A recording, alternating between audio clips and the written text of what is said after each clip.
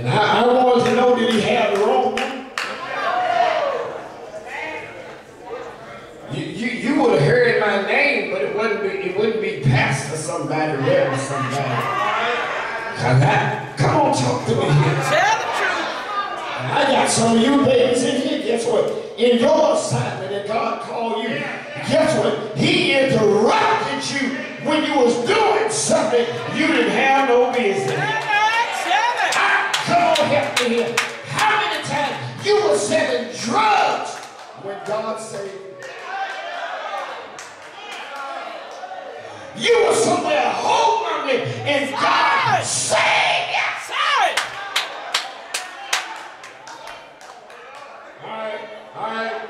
All right, since y'all want to treat me like that. You were somewhere drinking E&J Brown.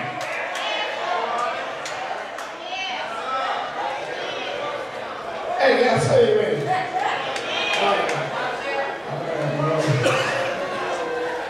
Come on, help me here. God save me. Can not watch this. See, whenever God pick you out or got an assignment on your life, there's always an interruption.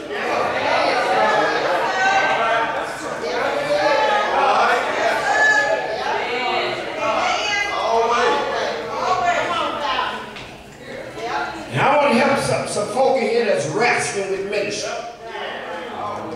You can't run from it. You can try to dodge it if you want to, but let me tell you something. God will catch up with you after a while.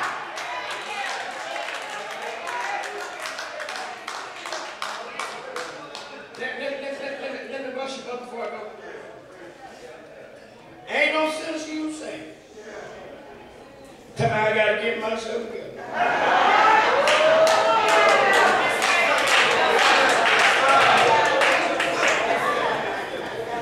Ain't no sense you trying to work the Lord. I'm like, can you just give me some more time? Look, ain't no sense you around here talking about, I'm not ready yet.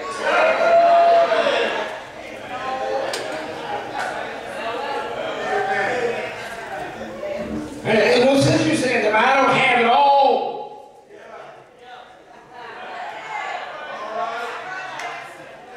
Can I help you with something? When God got an assignment for you, there's nobody ever had it all together.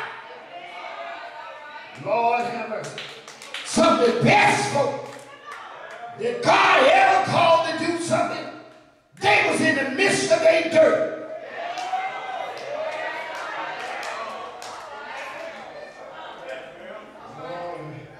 It's funny my preachers ain't saying nothing. Let me turn my back to them.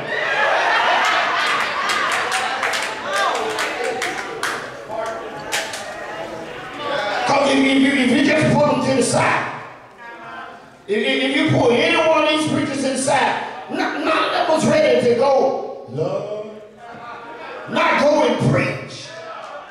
I mean, they might have been all right if somebody asked them to sing a solo, asked them to do a poem, asked them to teach Sunday school, but none of them really wanted to preach. God had to interrupt some stuff they were doing in their life.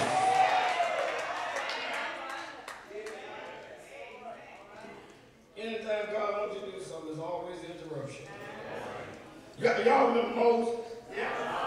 When Moses was on the backside of the desert, and he was stealing his father-in-law's sheep, and guess what? He got interrupted when he saw a burning bush. I got to find somebody who looked like you remember the disciples when they was on the Sea of Galilee fishing? They got interrupted by the man that made the fish.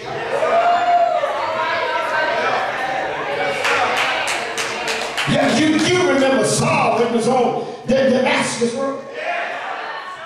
With a letter in his hand, guess what? He gets interrupted by Christ. Come on, talk to me. You remember the preachers in Cornerstone? God interrupted something when he got ready to call because he didn't want them to do what they had been doing.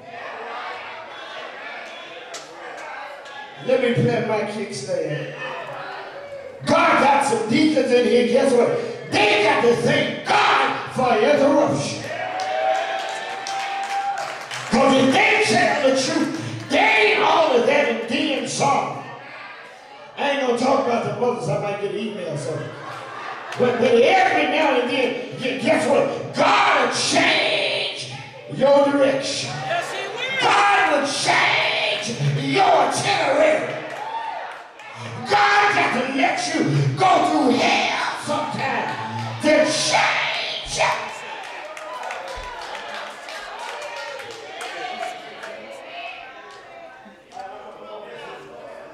Tell me, come on, baby, come on.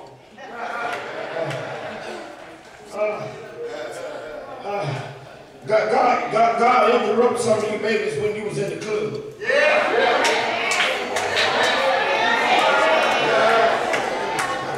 Let me peek around the corner.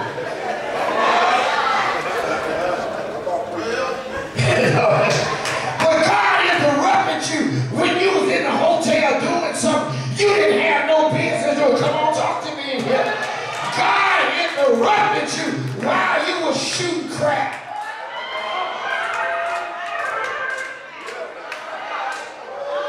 I'm sorry, I need to be in South Memphis to preach.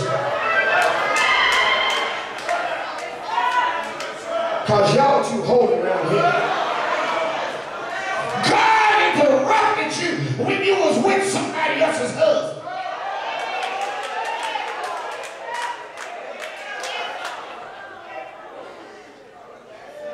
The little pig said, wee.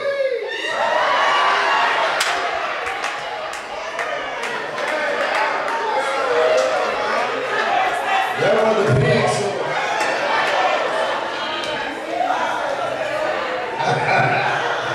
I got you now. Yeah, they say, man, come on, talk to me. You're going to read something in front of me, come on, talk to me. I got to go. Whenever God invades your life, it's an interruption. God interrupts Simon's itinerary. Simon is on his way somewhere.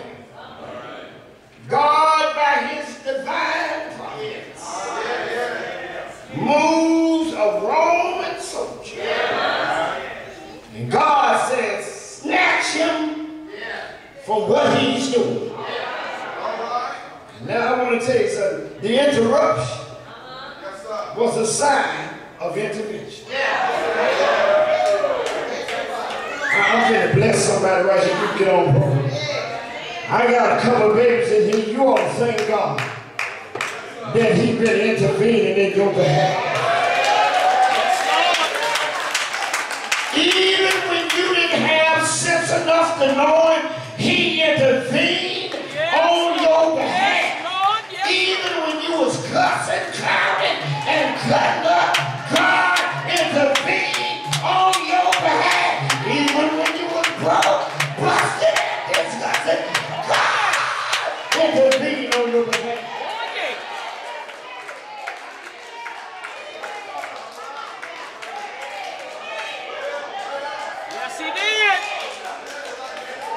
Is there anybody in here this morning that can thank God that he intervened on your behalf when you were sick, when you was broke? Anybody in here can thank God.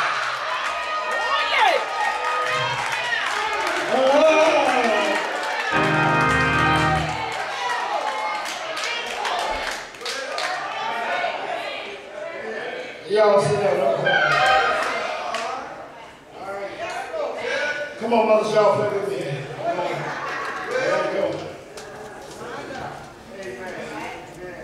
Well, whenever God got an assignment for you, well, I want this. There's interruption. And I got somebody in here with me this morning, and you look at me and you stand. But God is taking you through an interruption. Because He got an assignment for you.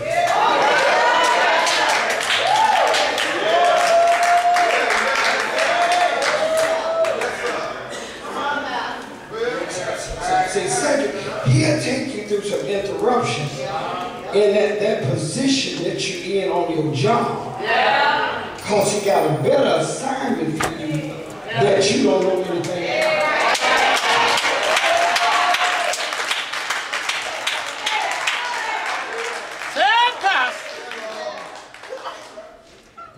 Let me get somebody to just go and claim your miracle.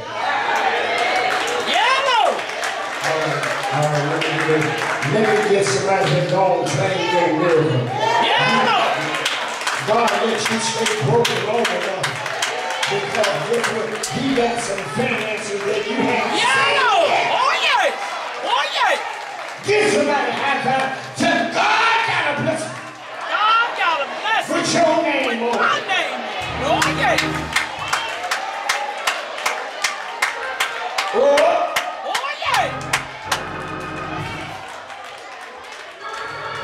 Get you one more. Tell Him God got a blessing. Put your name on it. If you ain't ashamed to talk to somebody, get you another partner that ain't saying nothing. Tell Him God got a blessing. Put your name on it.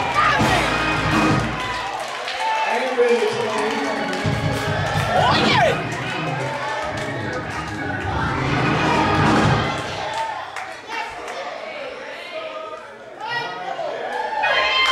All right, I got about 10% of y'all in. I'm getting ready to shoot for that 100%. All right.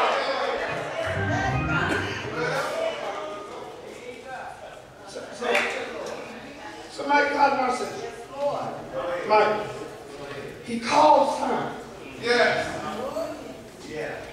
Off his itinerary. And He didn't want to do one thing.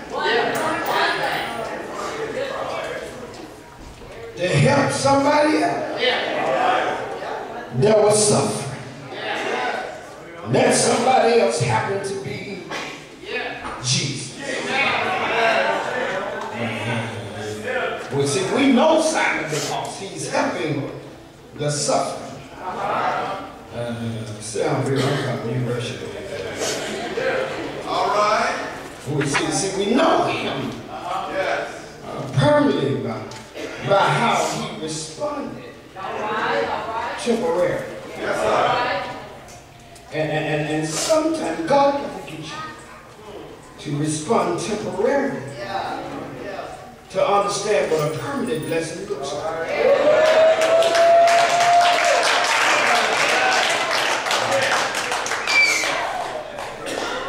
See, until you learn how to appreciate the temporary blessing, you ain't going to be able to handle the permanent blessing. All right, say that, Pastor. See, you sitting here arguing with me right now because you in a park. But tell God thank you for the one room apart. And watch God bless you with something bigger when you learn how to thank God for where you are.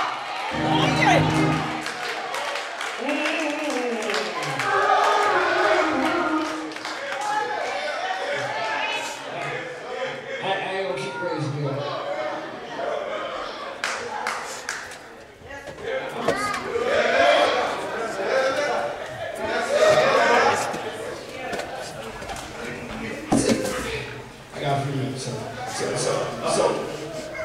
So, the most defining moment of your life is how you respond to something when you're not prepared for it.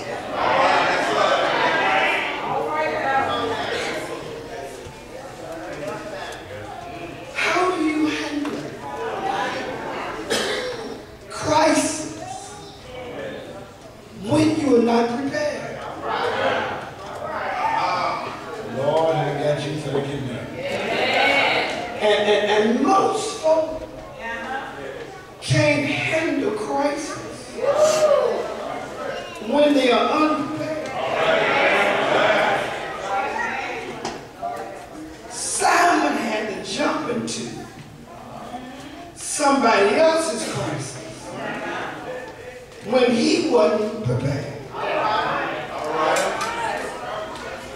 And the best revelation to your character is how you respond to unprepared moments. See, permanent identity is often crafted by temporary interruptions.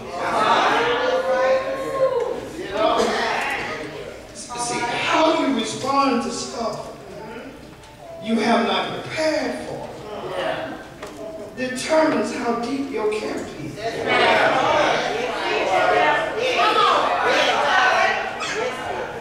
I don't want to use love. See, we know about Simon because he responded to the interruption. And Simon, I told you, he's coming out of somewhere on his way somewhere. See, now you know Simon. But how many times you've been on your way somewhere? Watch this, come closer. They told you all you need to do is go to college and get you a degree, get married, get your goldfish, a dog, a cat, something to go from A to B. And they told you life will be good. Ain't it strange that you still struck and you got a goldfish, you got a car, you got a dog, you got a cat. Come on, help me here. But didn't nobody tell you? You still gonna have trouble. I'm so glad that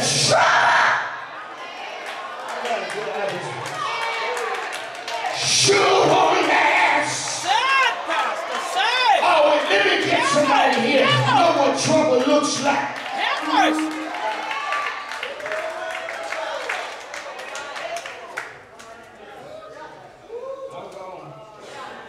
I'm going, this is my first line.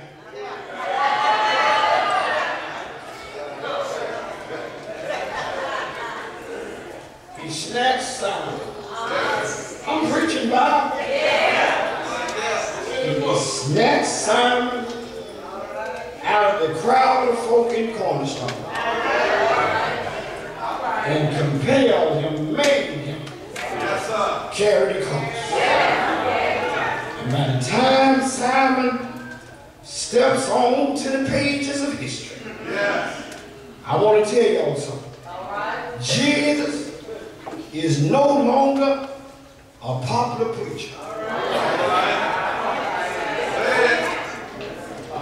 Jesus is no longer that guy that took 2 fish and 5. Oh, y'all know that part. Loaves of bread, feed 5,000 folk, not including the women and children. By the time Simon gets on the pages of human history,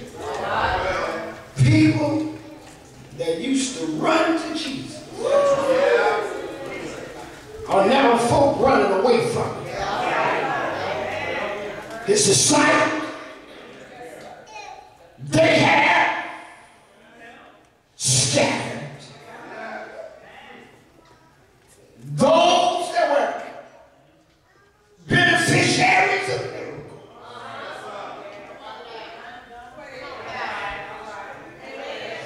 Ain't nowhere around.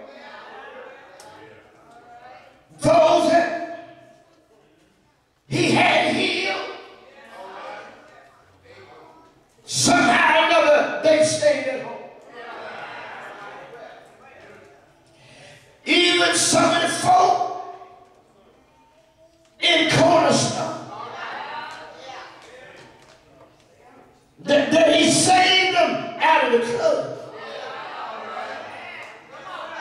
All of a sudden, they got time. The same one they paid money for in court.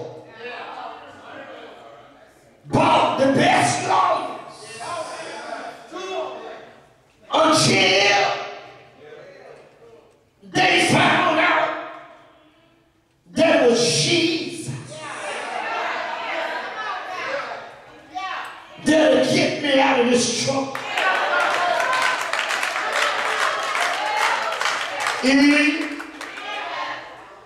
The ones they healed and came to church and looked like they couldn't make it.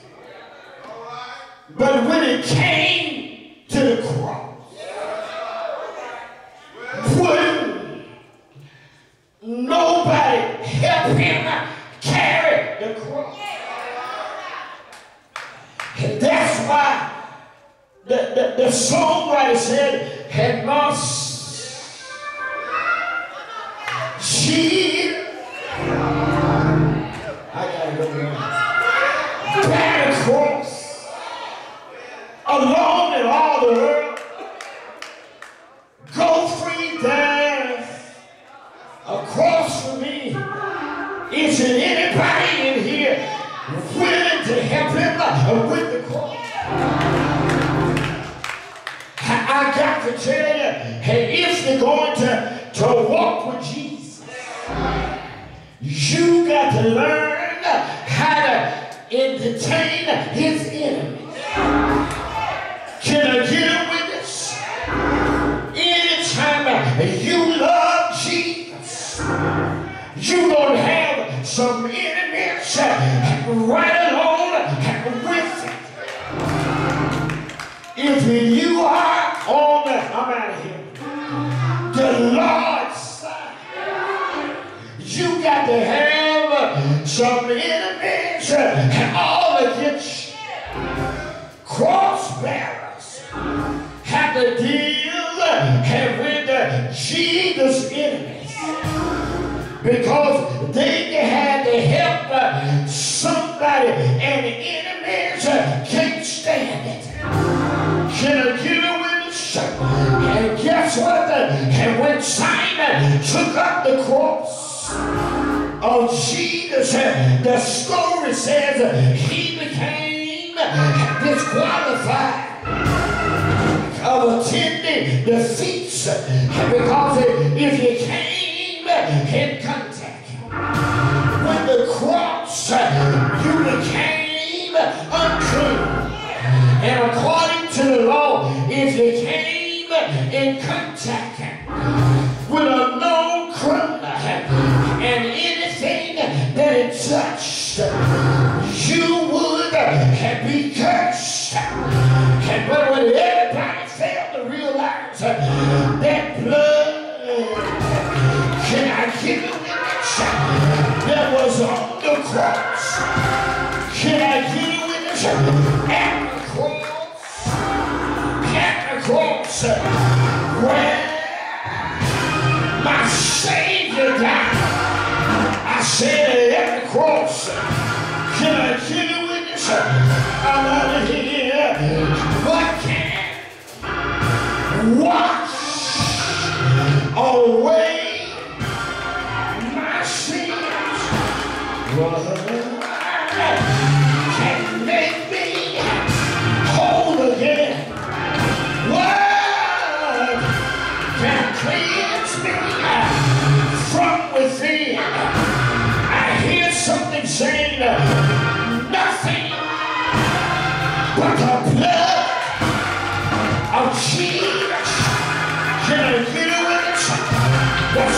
question for my partner. This I see for my cleansing. This I believe drove my wandering heart, but nothing. Let me get out of here. Nothing but the blood. Can I get a witness? Is it anybody in here that'll shout with me? Nothing but the blood of Jesus. Come on, give somebody a high five. Nothing but the blood. Nothing but the blood.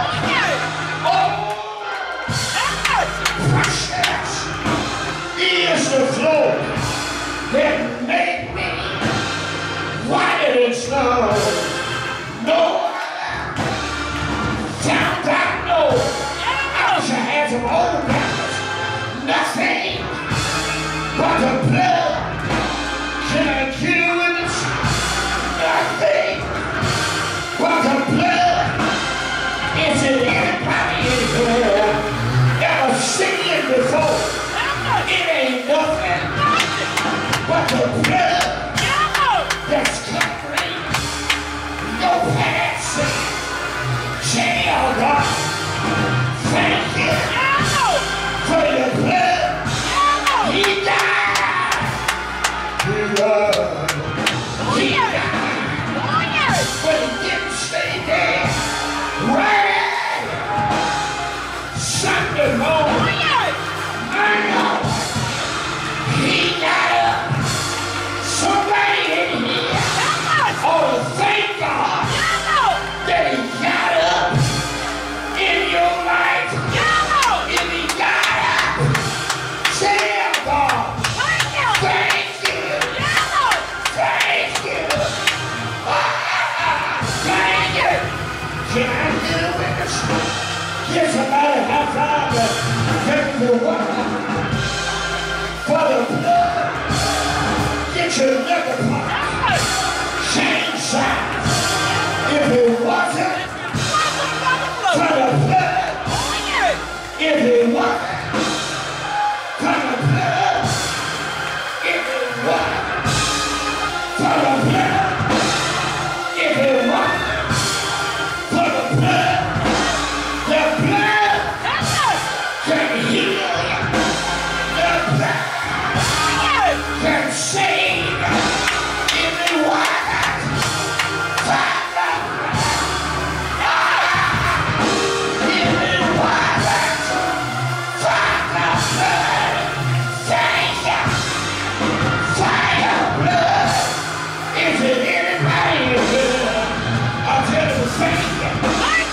For your blood covering your house. The blood